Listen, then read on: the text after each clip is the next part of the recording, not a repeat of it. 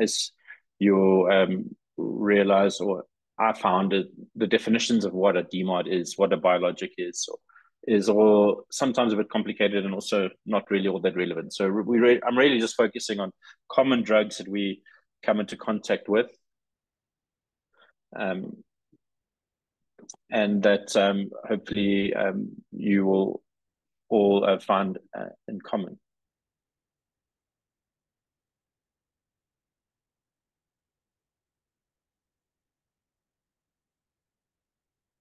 Great. So what I'm going to cover is what are DMARDs, what exactly does our immune system actually do? If we understand what our immune system does, then we can really look at particularly what particular drugs do to the immune system in terms of their primary mechanism of action, and then understand what infection complications are thereof. Then how do the DMARDs impact immunity and susceptibility to infection? What infections are individuals on particular immune suppressive agents susceptible to? And then how do we actually prevent or mitigate against infection in these susceptible individuals?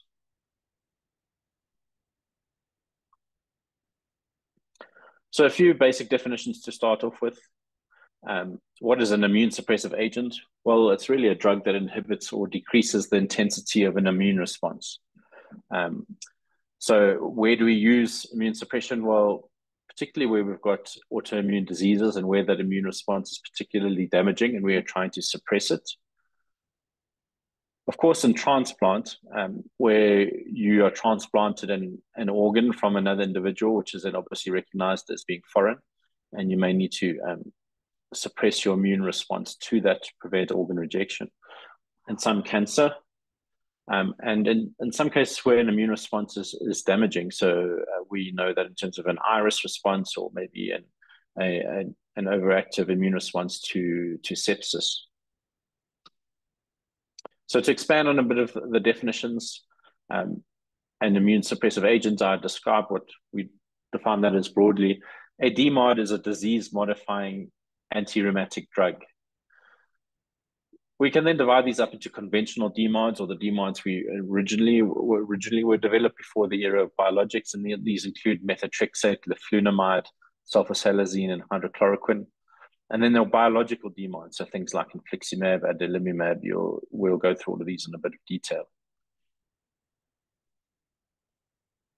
Conventional DMARDs and biological DMARDs differ in terms of conventional DMARDs generally are quite non-specific. They've generally got broader targets.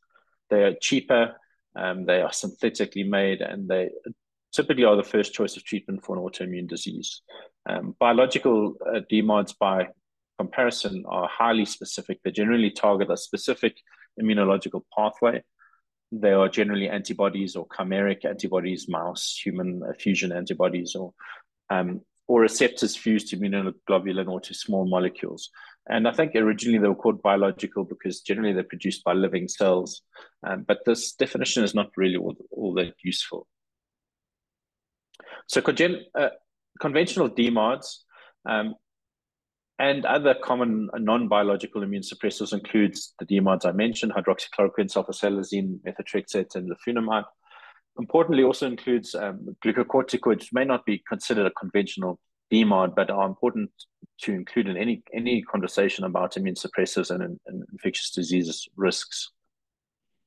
Other drugs that are also not generally considered or called DMARDs, but are kind of used in the same way, would be things like azathioprine, MMF. We term those antimetabolites. Calcineurin inhibitors, so cyclosporin and tacrolimus. Your mTOR inhibitors, so mammalian target of rapamycin inhibitors, sirolimus and everolimus as well. So even when we look at biological DMARDs, they can also be subdivided. So biological DMARDs can be the conventional, as we know, biological DMARDs, or they may be biosimilar biological DMARDs. Or targeted synthetic DMARDs. So it all gets a little confusing. Biological DMARDs themselves are subdivided. So if we look at the conventional DMARDs, will be things like rituximab, infliximab, tocilizumab. The biosimilar biological DMARDs are really the same. They just it's just a fancy name for a generic of the biological DMARD, and obviously produced and need to be regulated in a very stringent way to show that they are biosimilar to the original registered medication. And then your targeted synthetic DMARDs include your tyrosine kinase inhibitors like baricitinib and tofacitinib. So biological DMARDs can be polyclonal biological preparations, so multiple different clones of antibodies. So this would be something like polygam, or otherwise termed IV immunoglobulin. ATG, anti-thymocyte globulin, is also one of these polyclonal biological preparations. And then you get your monoclonal antibodies, and this is where most of the biological DMARDs fit into. So these may target T cells, so maybe the IL-2 receptor, or TCR, B cells, CD20, rituximab is a drug that's most commonly known. T and B cells, you may have anti-CD52 antibodies, a drug called alemtuzumab, which we'll go through in detail. Or they may target certain cytokines, IL-1, IL-6, TNF-1s that I've included here, but there are many different drugs targeting different cytokines, including IL-17, IL-23, IL-5, all sorts of different drugs or antibodies that are developed to target certain cytokines. Then other components of the immune system targeting complement, as well as inhibitors of leukocyte migration, things like natalizumab and fingolimod as well. Then there can be some fusion proteins which disrupt T cell co-stimulation, things like abatacept, and then your JAK inhibitors like tofacitinib. So in order to understand what the drugs do, it's important to understand the immune system as a basis. So our immune system is really made up of different components. One is the barriers that prevent infection. So these may be physical barriers. So these are the initial defenses against infection. May also be chemical barriers. So these include things like tight cellular junctions, mucus, the cilia, lysozyme defensins, as well as microbes that form the microbiome that also play a role as a barrier. And so any damage to these barriers results in susceptibility to infection.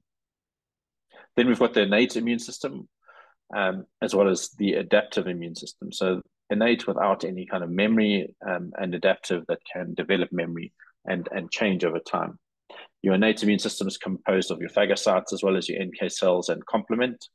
And your adaptive immune system made up of your cellular as well as your humoral response, so your antibody response.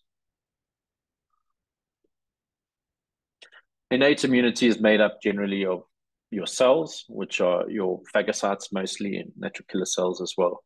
The receptors are generally recognized broad classes of pathogens, either DAMPs or PAMPs, and they are generally all the same. Your soluble factors include complement in the different parts, also as well as chemokines and some cytokines. Some cytokines may bridge between the innate and adaptive immune responses, and they do not change with repeated exposure to antigens, whereas your adaptive immunity is made up of your B and your T cells. They are clonal distribution on individual cells, and they're highly specific with specific receptors on different clones that can then proliferate in response to particular antigenic stimulation. And so this includes antibody in terms of the soluble factors as well as cytokines, and they can clonally expand and form memory.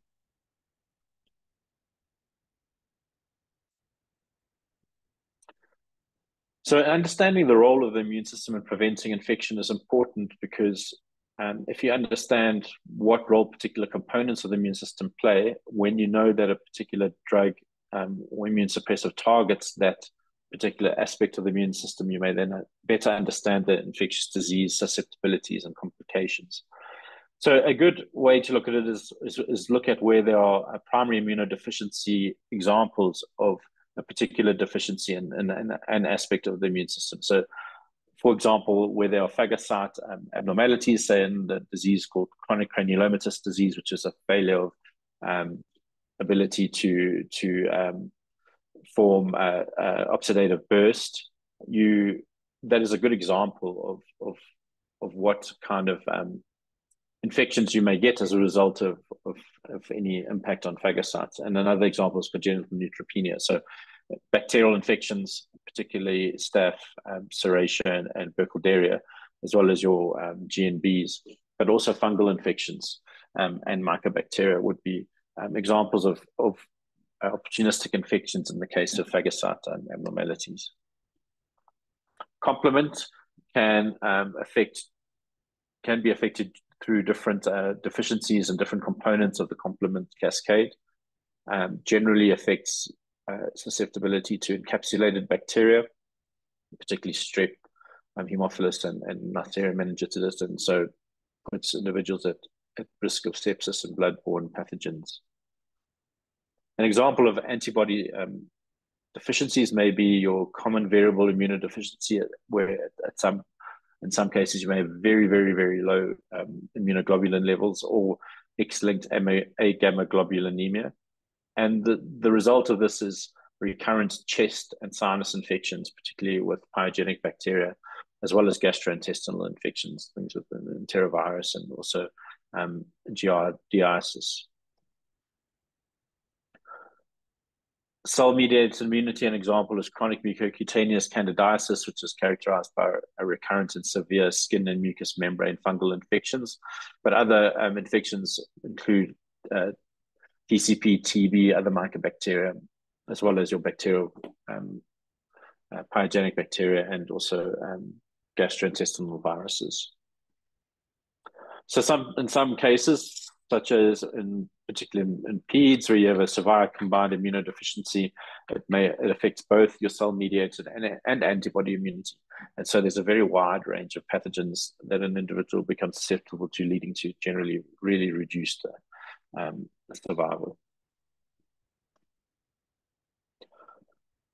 So what are the important infectious syndromes to consider in the context of anyone receiving anything that may cause a degree of immune suppression? So the infections that we would consider would be generally divided up into these different categories, which were described by Robertson Fishman in a nice review in CID in 2020.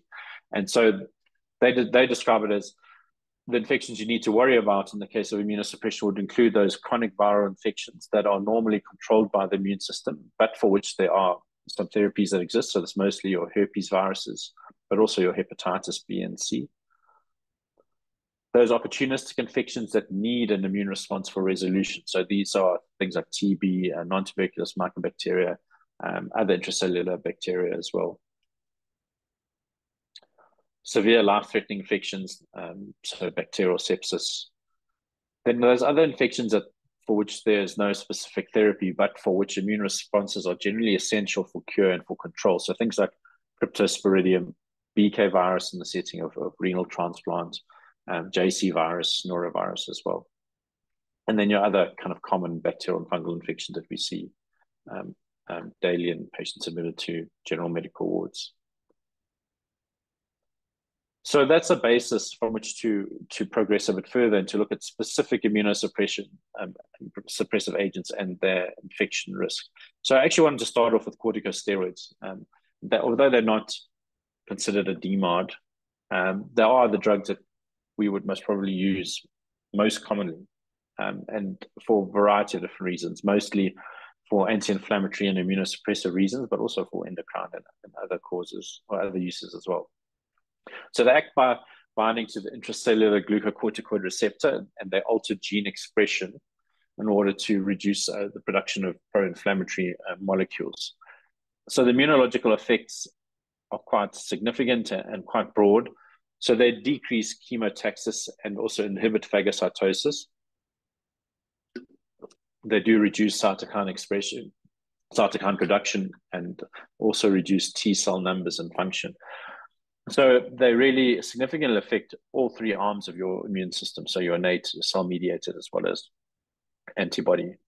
And so the infections that an individual may be susceptible to would include your viral infections. This is even at low doses of corticosteroid, particularly herpes viruses, an increase in common bacterial and fungal infections, and your opportunistic infections such as PCP, TB, and strongyloides. We know that strongyloides, hyperinfection, corticosteroid use is a particularly potent risk factor.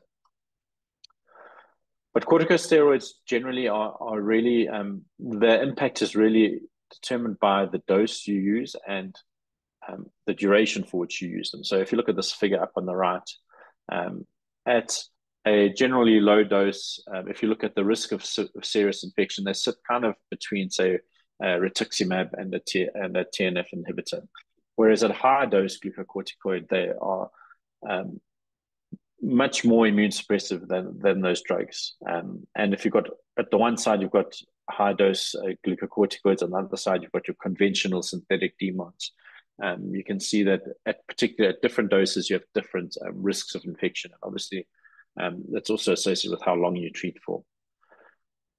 So if you're using steroids for at a dose of, this is a kind of prednisolone dose of more than 10 milligrams per day, for any significant period of time, you basically double the risk of severe infection. And when we talk about prolonged courses, we generally talk about more than 4 weeks. Low dose, if you're just using less than 10 milligrams per day, it's generally associated with herpes virus infections and other milder bacterial and fungal infections. But even at a low dose, compared to people who are not on any treatment, there's an increase in 1 to 2 serious infections per 100 patient years treated. So 100 patients treated for a year. And that's really at a level similar to TNF alpha inhibitors. Remember, at a dose greater than 20 milligrams, particularly for a period for 4 weeks or more, the risk of TB and PCP has increased significantly. And so in these cases, prophylaxis should be used. If we go back to the conventional DMARD, so things like hydroxychloroquine, sulfasalazine, methotrexate, and leflunomide, chloroquine and sulfasalazine really don't have any significant increased infection risk. So we don't really need to worry too much about those if they're used on their own. There's little evidence for the risk for leflunomide, but when it was looked at, if there's a Cochrane review that showed that there's no particular increase in infection risk versus placebo, it also included in comparison was methotrexate. And for these cases, the combination of a biologic with a DMARD was not really associated with any additional infectious risk more than just using the biological DMARD on its own. Methotrexate is a little different, maybe a little bit more potent in terms of its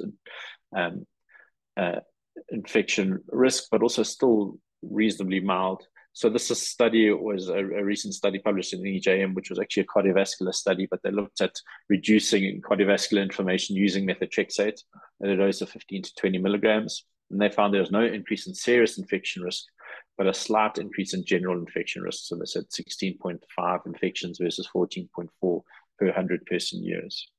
So generally, the conventional DMARDs are not associated with, if used on their own, are not associated with a significantly increased risk of infection.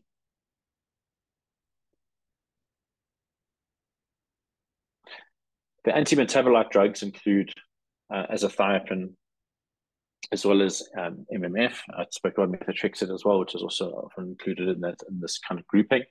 Azathioprine is used for multiple different indications, used for prevention of organ rejection, as well as autoimmune disease, including IBD, rheumatoid arthritis, lupus, and MS as well. It interferes with DNA synthesis and cell proliferation and impairs leukocyte function and number.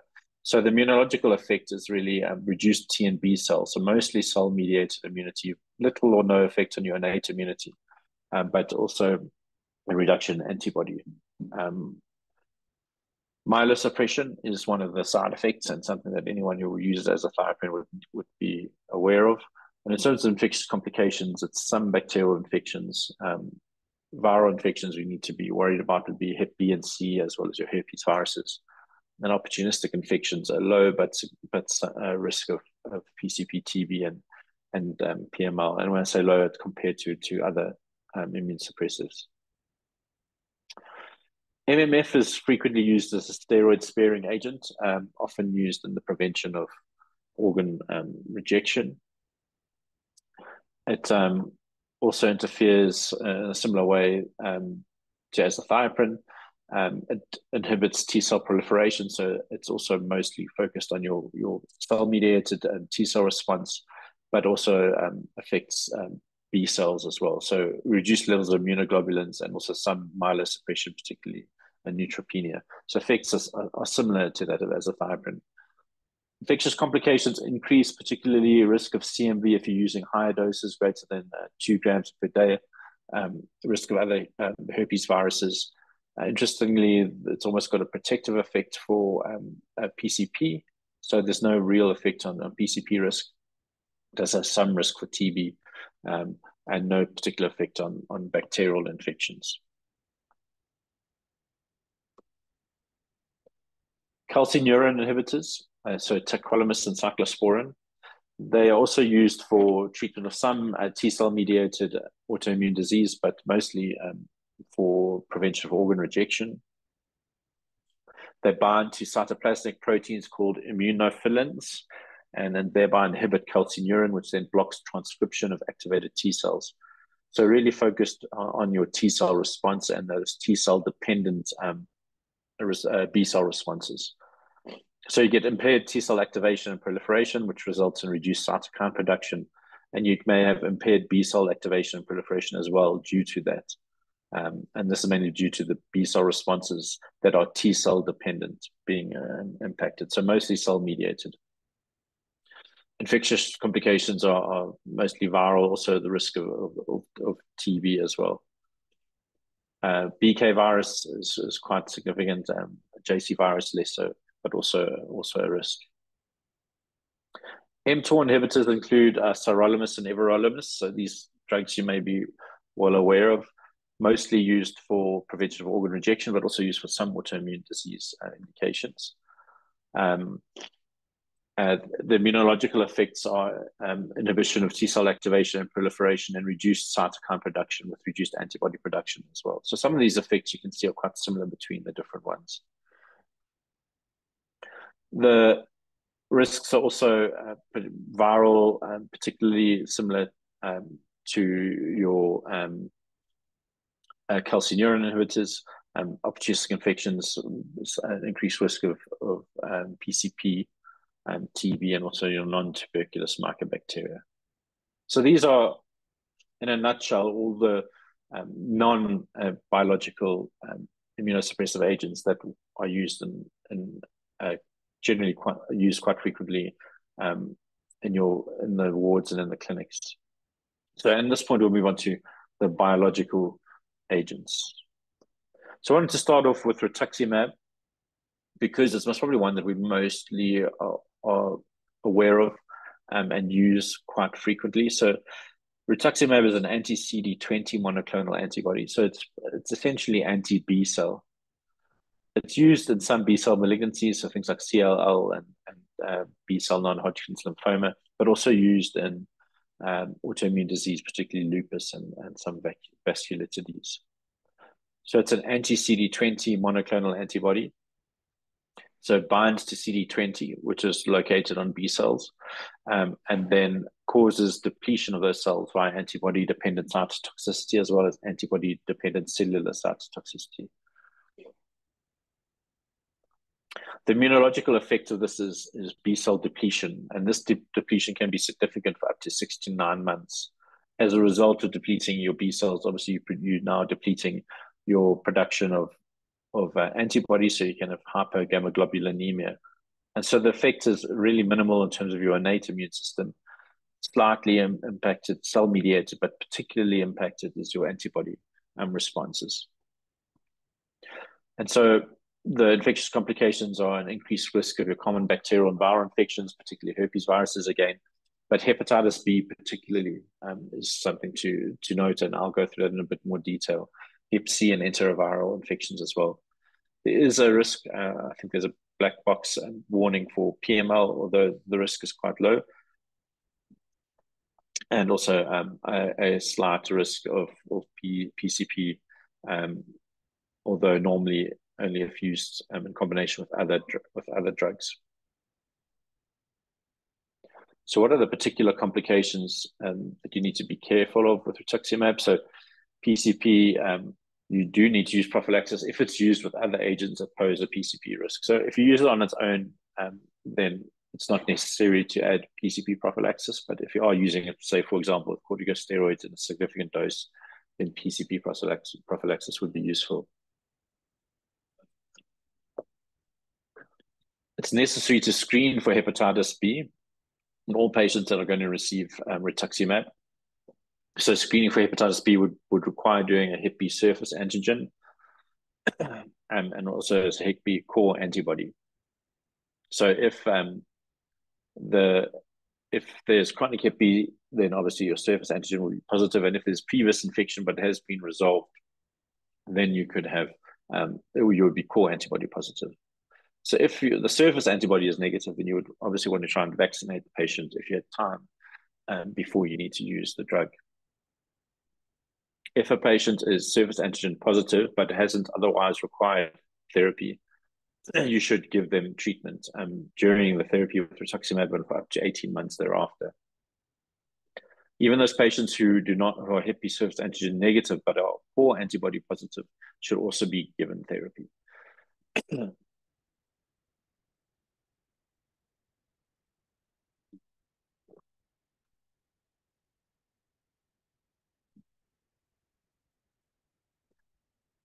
So basiliximab, also known as Simulect, is an anti-IL-2 drug. So it's specifically anti-T cell. It's used frequently for organ transplant, mainly for induction therapy. It's an anti-CD25 monoclonal antibody. So that's a receptor for IL-2. And so it inhibits lymphocyte activation. So it's mostly focused on your cell-mediated because it's pretty much anti-T cell.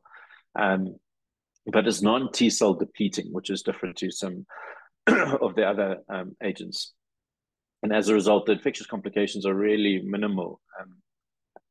So although it is used in combination with a lot of other potent drugs, in of itself, it's not really all that potent as a agent for cause of infection.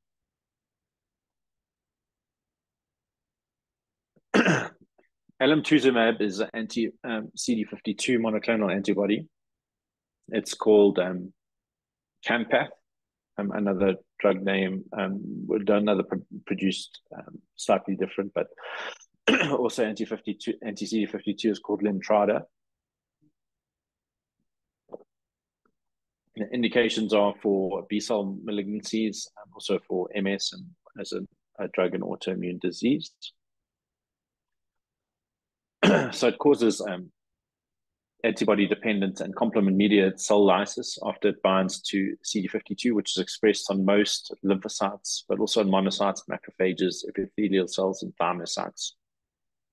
So I've had it described to me before as kind of HIV in a bottle type thing, and maybe that will stick in your mind because it really does mimic advanced HIV in terms of its action because it causes profound and prolonged depletion of T and B lymphocytes, but predominantly CD4 depletion. And so it really affects your cell-mediated immunity. So infectious complications include common bacterial and viral infections, hep B, hep C as well, PML, high risk for invasive fungal infections and your opportunistic infections such as PCP and TB. So as a result of this, you do need PCP prophylaxis because of its effect on herpes viruses, particularly CMV. You need a CMV preventative strategy, either a preemptive therapy or prophylaxis. And if patients are IgG positive for other herpes viruses, prophylaxis would be useful as well. The risk for TB is significant, and so latent TB screening should be done and treatment given if positive. Annual HPV screening for female patients is indicated in guidelines. And for hepatitis B, the approach is very similar to that for rituximab. So it's basically a combination of T and B cell depletion.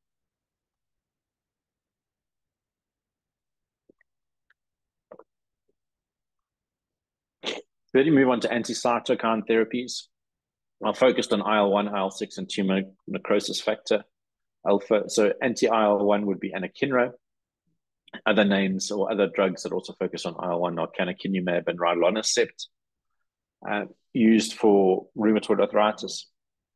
So anakinra is a recombinant human IL-1 receptor antagonist protein, so it's not a monoclonal antibody. It competitively binds to IL-1. So IL-1 is the major endogenous pyrogen. So it's one of the cytokines that causes the fever. And this is triggered via its action in the hypothalamus. But it also skews the differentiation of T cells towards a pro-inflammatory Th17 response, and also aids in the functioning of CD4 and CD8 cells. So by inhibiting IL-1, you inhibit immune and pro-inflammatory actions with a reduction in your Th1 and Th17 responses. But the actual infectious disease risk is not as significant as you would anticipate, thinking of what it does. It does have a mild increased risk of serious bacterial infection with doses greater than 100 milligrams per day. And here we're talking about cellulitis and pneumonia. So apart from this, not major and infectious complications. Tocilizumab, you may have used it a lot during COVID if you had access to it. Otherwise, if you work in rheum clinics, other drugs that also act on IL-6 are sarilumab, siltuximab, and citralizumab. Although there are some differences in terms of how they impact IL-6, generally we can consider them a class. They're used for rheumatoid arthritis as well as juvenile idiopathic arthritis, and was also used in severe COVID-19. So it generally competitively blocks interaction of IL-6 with its receptors. So by doing that, it impairs a neutrophil function. It also has an impact on reducing complement. It also interferes with proliferation and differentiation of T cells and terminal differentiation of B cells as well. So it has an effect on your innate immune system significantly, and then a moderate effect on cell-mediated antibody effect. So when we started using it for COVID, people were quite worried about the bacterial infections that has been shown in some clinical trials, particularly pneumonia, bronchitis, cellulitis, and sepsis. Although in the major clinical trials for COVID, it didn't seem to really significantly increase the risk, although that has been shown in the room trials. Other risks are for herpes zoster and a more moderate risk of PCP, PJP, TB, and other mycobacteria. So infliximab is the prototype anti-TNF alpha inhibitor used for rheumatoid arthritis, spondyloarthropathies, IBD, sarcoid, psoriasis as well. So it's a chimeric human mouse anti-TNF alpha monoclonal antibody. So it binds to TNF alpha. And the immunological effects really through impairment of multiple different aspects of the immune system. So differentiation of monocytes, also macrophage and phagosome activation, reduced recruitment of neutrophils and formation and maintenance of granulomas. And that's the really important component. And when it comes to any infections that involve granuloma formation, particularly TB. Its effect is mainly therefore on your cell-mediated immunity, some effect on your innate, and also some effect on your antibodies. And so if you look at infectious complications, you really got to worry about TB, and more TB and other mycobacterial infections. And if you haven't gotten the point, just remember TB. So TNF alpha antagonists are obviously particularly the highest out of all the agents risk for TB. And in our setting, that's obviously very important to remember. Other infectious complications, obviously other mycobacteria, but also anything that involves granuloma formation or anything that involves intracellular infections, so invasive fungal infections, other intracellular bacteria like Listeria, Legionella, and Nocardia. Also an increased risk of bacterial infection, so community-acquired pneumonia, and then also impact on herpes viruses and Hep B and Hep C. There are lots of different TNF alpha antagonists. The poster child is infliximab. So it's a chimeric human mouse anti-TNF alpha monoclonal antibody. But there are also golimumab and adalimumab, which are human anti-TNF alpha monoclonal antibodies. Then there's etanercept, which is a soluble TNF alpha receptor fusion protein, so it's not a monoclonal antibody. And then there's certolizumab, which is a pegylated Fab fragment of human monoclonal antibody. And so they do actually have different risks for TB, although we generally will consider them a class, and it's important to always think of TB risk in that way. So if we look at the risk of TB generally, these studies are all meta-analyses of other randomized controlled trials looking at the risk of TB. And here they showed risk estimate for TB was up to 17 times the general population, generally around about 4 times the general population, or 4 times other rheumatological patients that were not on anti-TNF alpha. So this was a summary of clinical trials, but also this is looking at observational registries, which showed a risk of up to 4 times either other cases or other rheum cases not on TNF alpha inhibitors or the general population. But you do need to think of this risk in context. And if you look at where all these registries are based and where the studies were done, it's all in areas that really had very low incidence of TB, and you would expect that in our setting, obviously these risks would be much higher. Also, if you compare TB risk between TNF alpha agents as well as other biologics, the risk is obviously highest for TNF alpha, as I've made clear. Other risks may be increased, but not significantly when you compare to TNF alpha. So this is really where you need to be careful and take particular TB precautions. So generally, all guidelines suggest screening for latent TB and treating if TB positive. And that generally you should treat for at least 1 month before you give the biologic, if you can. So how you screen for TB, there's different agencies or countries or institutions or bodies will suggest different ways to screen, because obviously patients who are immune suppressed also have reduced sensitivity for these different assays for screening latent TB, things like the TST and the IGRA. So some bodies will suggest a TST and an IGRA, others will suggest just one or the other. Some would suggest a TST plus 2 IGRAs. So, but generally they will suggest screening for latent TB and then treating with different regimens. It doesn't really matter what the regimen is for latent TB. In our setting, you would obviously want to also, when you are screening for latent TB, you also want to add a chest X-ray and a TB nucleic acid amplification test, looking for active TB as well.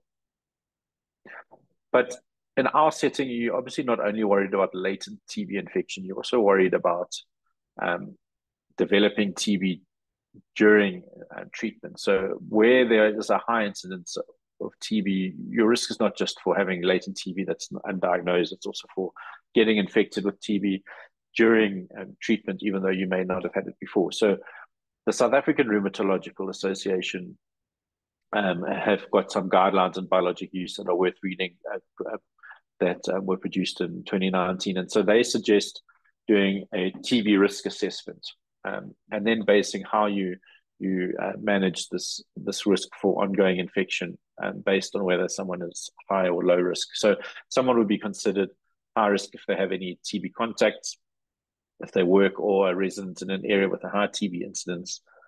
So if they work or resident in congregate settings such as prisons or army barracks, or I don't know, anywhere where there's a lot of people living close together, student reses. If you're a healthcare worker, if there's other concomitant alcohol or drug dependence, and also people, these are the guidelines, reliant on public transport, which would really include most of our population. So any of those would consider high risk. And so this is really talking about the risk of acquiring TB infection whilst on treatment. So the suggestions for if someone is high risk, consider using non-TNF alpha biologics, so something like maybe an anti-IL-17. But also, if you do use it, to keep on TB preventative therapy. So not just treat for a defined period of say 6 to 9 months to actually keep on INH4 as long as the patient is on TNF alpha therapy. For those that you would consider don't fall into any of these risks, you could treat them if they are positive on any of the assays for latent TB, and then evaluate them frequently for reinfection by either doing frequent symptom chest X-ray and latent TB assays, and then retreating if required.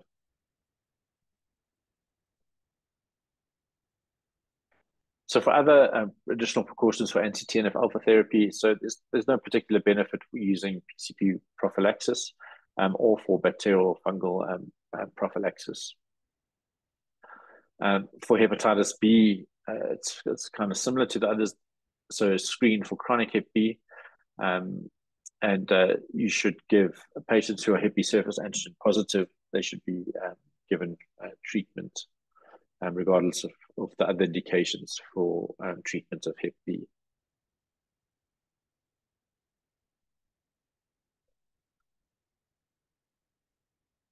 Final two categories of immune suppressives that maybe you won't see all that commonly, but the act on complement. So eculizumab is used for atypical hemolytic uremic syndrome or PNH.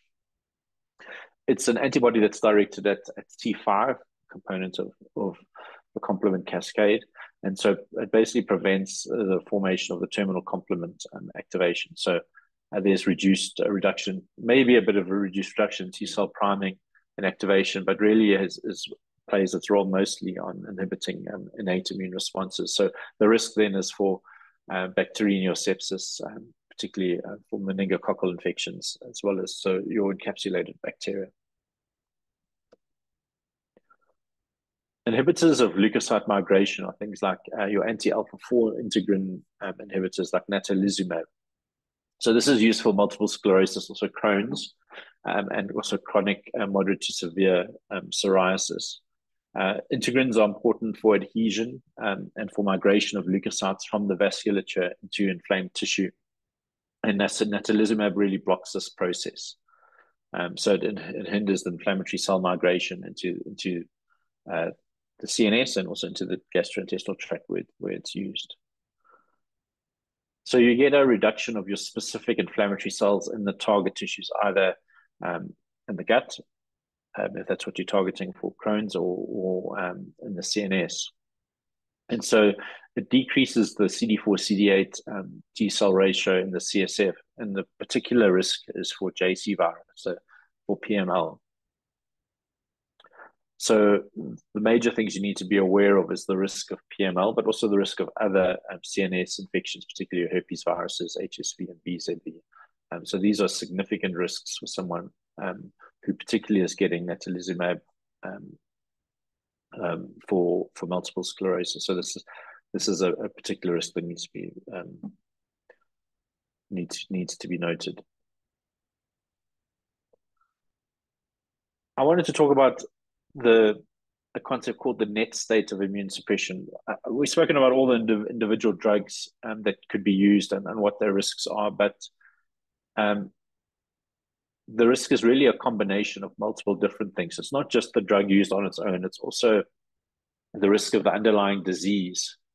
So we know that someone with rheumatoid arthritis or say lupus has already immune suppressed without you even giving them a TNF alpha inhibitor, for example. They also may have other comorbid diseases like diabetes or malignancy, which also combines to impact the state of immune suppression.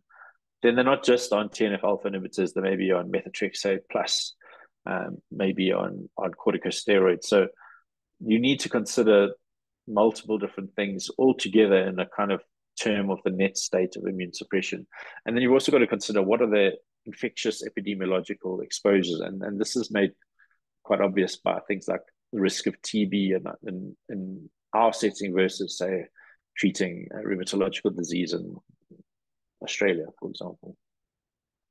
And then you've obviously got to consider individual genetics, a person's particular genetics and the impact on their susceptibility to infection through the role that genetics plays in the immune system. So a newer concept is trying to measure the net state of immune suppression, but it's quite a difficult thing to do. So in some ways you can measure drug levels. So if you're on, say, the calcineurin inhibitors or MMF, you could measure levels, and some degree of immune suppression is quite closely associated with the levels of the drugs. But it's not that easy when you're using biologics, because it's very difficult to measure drug levels and to know exactly what the impact is on the target tissues. Some immune function assays are useful. So if you're looking at things like a white blood cell count, look at the lymphocyte count on the diff.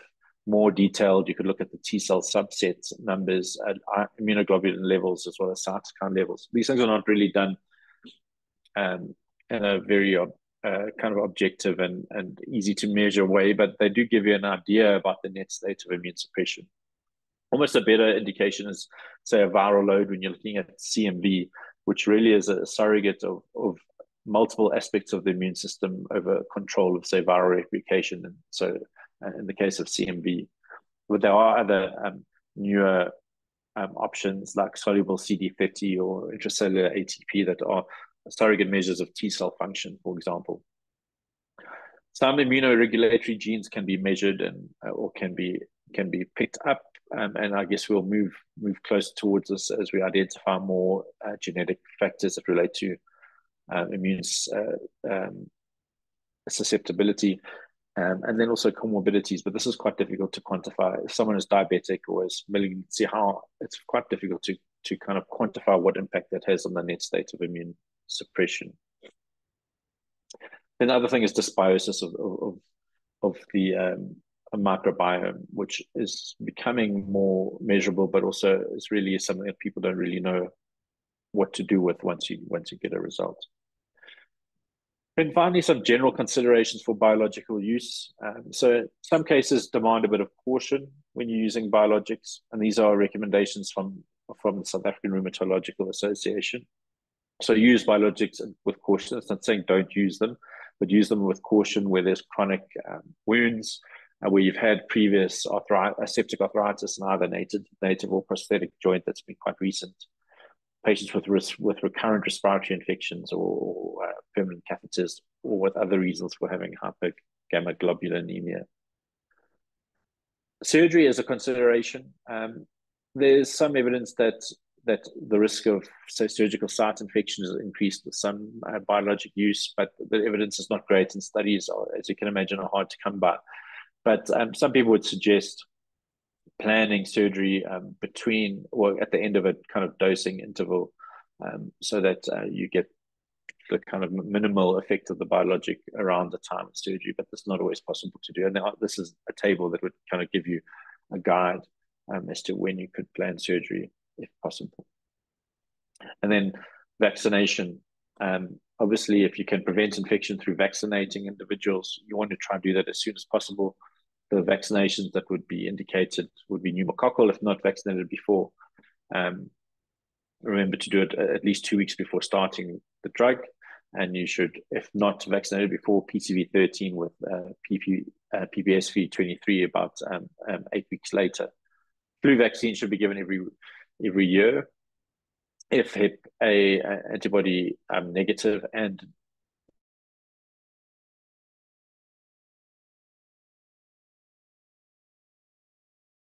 the response rates in immunocompromised individuals.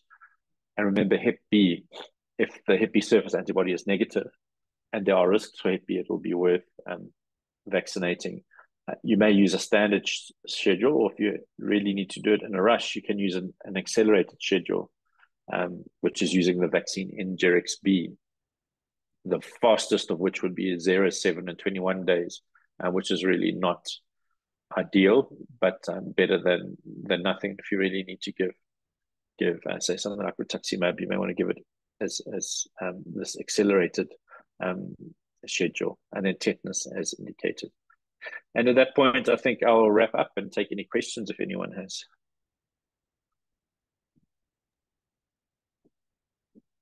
Cool. Thank you so much, Lyle. I really liked the way you presented it out with like what it was indicated for, what it did to your immune system, and then what infections it caused. I think that's, I don't know if that's how other people's minds work, but that's like super clear and really helpful to kind of lay it out like that. So thank you so much for um yeah, just going through each of them and like carefully like making sure that we all understand the definitions and everything.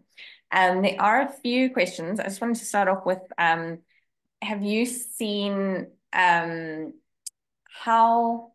good do you think that people are at prescribing and giving their patients prophylaxis, particularly for PCP and TB and vaccinations?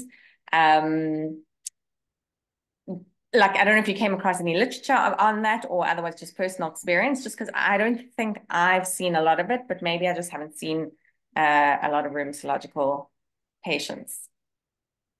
Yeah, I think I haven't seen particular literature on how successful people are at following guidelines and all that. Um, I think where we can definitely do a lot more. I think in the context that a lot of these drugs are used, people are quite aware. So, like say in like where patients are getting renal transplants, the nephrologists are really good at it, and the hepatologists are good at it in the setting of liver transplants. And it's those cases I think where we fall down is where we're using steroids Hmm. for often unclear indications and for quite long durations at high doses, or sometimes people are self-prescribing or getting their GPs. And I think that's a particular area that we need to be more aware of the significant impact. And I was always when doing this kind of prep for this, was a bit surprised at the massive impact of corticosteroid use at doses that sometimes you don't consider that high. And I Yeah. think that's particularly where I find a lot of people are not giving the PCB prophylaxis, for example. Or perhaps Yeah, even not thinking of it as a differential diagnosis in someone who's HIV negative, but for sure. coming in Yeah. with symptoms like PCP and they're not asking about chronic steroid use like that. Exactly. Yeah. So there are a few questions on the chat. So Narcissa just wanted to know if you knew why MMF wasn't or didn't have an increased risk for whilst you were taking MMF, why PCP wasn't Yeah. I don't know the exact mechanism, but it has an anti-PCP action. I don't know the specific mechanism behind it, but it as an agent is kind of it prevents the replication of PCP in some way or another. I don't know the exact mechanism and underlying it, unfortunately. sorry, Yana, I don't either. And then someone said, where would this be a setting in which you would use a urine lamb test to test for TB? So they're saying that it's a patient who is immunosuppressed but not HIV positive. Look, I think depending on how immune suppressed an individual is, a lamb is a useful investigation. I mean, disseminated TB is difficult to diagnose at the best of times. And I don't think everyone should be using it. Like, I think they should stick to the guidelines, but we do it now and then. When we've got patients with, say, advanced immune suppression with lupus and they come in really ill, and we do it. And I think it's not a guideline directed, but I think kind of in the setting of um, a reasonable kind of risk and I think it is something that you could use. I think we should use all the tools available, but it's not something that I would say advocate everyone uses it a case by case basis. It may be helpful for sure. Yeah, I think that it's the sensitivity that's a problem. So I think specificity isn't too bad in those patients, but also I think that the vast amount of, or all, most research and literature is obviously has been done on HIV positive patients. And I think it's a sensitivity thing. So I definitely wouldn't recommend doing a lamb for every person who's on an immunosuppressive agent. But yeah, like Lyle said, maybe in a specific patient in a specific situation. Um, People saying that was a lovely presentation. And then there was someone who said, is there evidence or advice on prophylaxis? Oh, sorry, this just came up. So someone who's on MMF who needs treatment for about 2 to 3 years or sometimes more, would you then recommend prophylaxis for the entire duration? Also, any steroid dose that you would recommend prophylaxis for? So I know you did mention that. The steroid dose is basically dose and duration. So it was more than 20 milligrams, I think, for more than 4 weeks. Then you would do prophylaxis. But basically, I think this person is saying if someone needs to be on a DMARD or a immunosuppressive therapy for like 2 to 3 years, are you recommending that they are on some sort of prophylaxis for the entire time? Yeah, I think most of the prophylaxis is timed with the times of greatest risk, and then for a period thereafter. MMF on its own, and it's very seldom you'll be using a lot of these drugs completely on their own. So you really have to have a look at the kind of patient as a whole. And so long as they're immune suppressed, they should get the prophylaxis. And as long as they're at a particular risk. I mean, I can't really give obviously the doses of steroids and all that really depend on, you really want to use the lowest dose possible to get the effect that you want, and minimize the side effects, both from steroids in terms of the metabolic consequences and the infectious risk. But yeah, I mean, I can't give more specific recommendations than that. I see another question was about the place to look for guidance on when and which prophylaxis to recommend for which agents. There's a very nice series that was published, I think, in CMI, I think, that was published by the XMID group for the investigation. Let's see if I use it as one of my references. It's a whole series of about 10 articles that goes through each type of immune suppressive agent, the evidence for infection at different. Well, maybe when we're doing the unknown case, maybe you can just look for it and then put it in the chat. I think that people would. Yeah, let me do that. There's a find that good helpful. idea. Yeah, just on that note, for like, prophylaxis for so long, I mean, just think that we give TB prophylaxis to patients for a year, and sometimes HIV positive patients are on cotrimoxazole for PCP prophylaxis for very long time until their CD4 count is until they've immune reconstituted. So we do this quite often. It's just I think we're more comfortable with giving prophylaxis to patients who have HIV, just because I think we all manage them more frequently. But like you said, I think that if you're at risk, then you need the prophylaxis. But obviously, you're always going to be trying to decrease pill burden and side effects and all of that stuff. And I think it can be tricky. I think, well, yeah, are there any other questions? I don't think so. Was there anything else you kind of just wanted to end off with, Lyle, or anything? No, I think that's it. I'll post the link to those to that guideline that I mentioned in the chat. I think it was incredibly well received, just because we've got some prominent names on our chat saying how amazing the talk was and how useful it is. So I think thank you so much for preparing such a kind of, I think, important topic, but also in a really concise kind of bite-sized way. So yeah, thank you so much, Lyle. We are then going to move on to the second half of our meeting. I just want to stop the recording. I'm so excited that I remembered to do that. Oh my gosh, except now. Stop. There we go. Amazing.